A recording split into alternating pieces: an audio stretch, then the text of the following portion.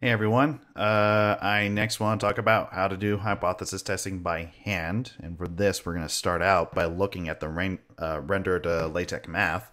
So we're going to start out by considering a simple z-test where we assume that we know what the population standard deviation is, or sigma, which, believe it or not, this isn't as ridiculous as it initially seems. Like I've always been saying, or we've always been saying, statisticians always say, you don't really know sigma, so that's something you have to estimate. But actually, when you get to situations such as tests for proportion, those are essentially a z-test, and if you know what the proportion is under the null hypothesis, then actually you do know sigma too. So it's actually not that ridiculous in certain circumstances, although that is a situation where you really truly are assuming, well, you're really truly invoking the central limit theorem rather than assuming that your data came from a normal distribution, in which case the test is exact.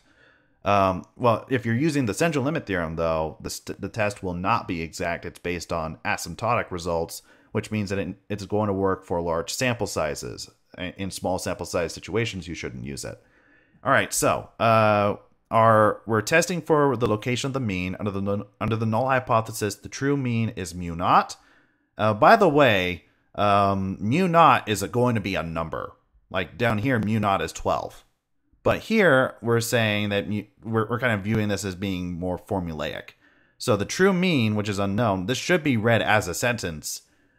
The true mean is mu naught, which is going to be a number in the end.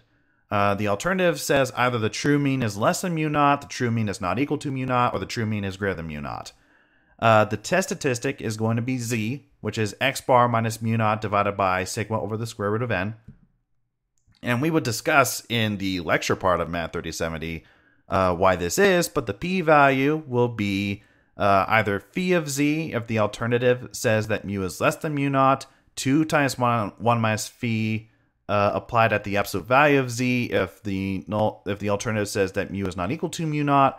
By the way, phi is the CDF of the standard normal distribution, and if the alternative says that mu is greater than mu naught, then the p-value will be 1 minus phi of z. So let's demonstrate by testing whether the diameter of black cherry trees is 12 inches. I test the hypotheses, or decide between the hypotheses, h naught, which says that the true mean diameter is 12 inches, and the alternative says that the true mean is not equal to 12 inches.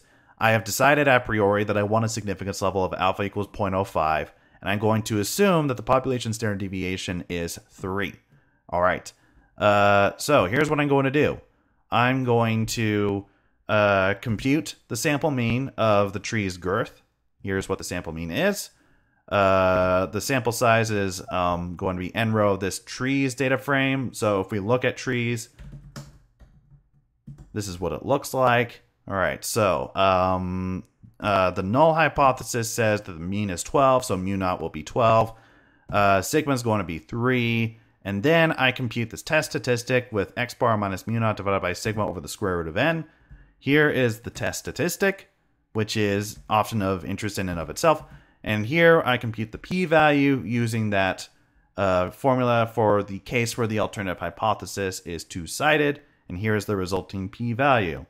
So this p-value is less than 0.05, which was my pre-specified significance level. Therefore, I'm going to reject the null hypothesis. If my p-value were greater, if my p-value were, well, actually, if my alternative, no, sorry, I can't seem to talk. If my alpha were set to 0.01 instead, then I would not have rejected the null hypothesis since my p-value would have exceeded that level alpha. So you can actually interpret the p-value as being the maximum level of significance at which you would fail to reject the null hypothesis. That's one nice interpretation of what it means. All right, so that's it for the manual method. At this point, we should probably start using R as more than just a glorified calculator, but as an actual tool for performing statistics. That's going to be the subject of the next video, and I will see you there.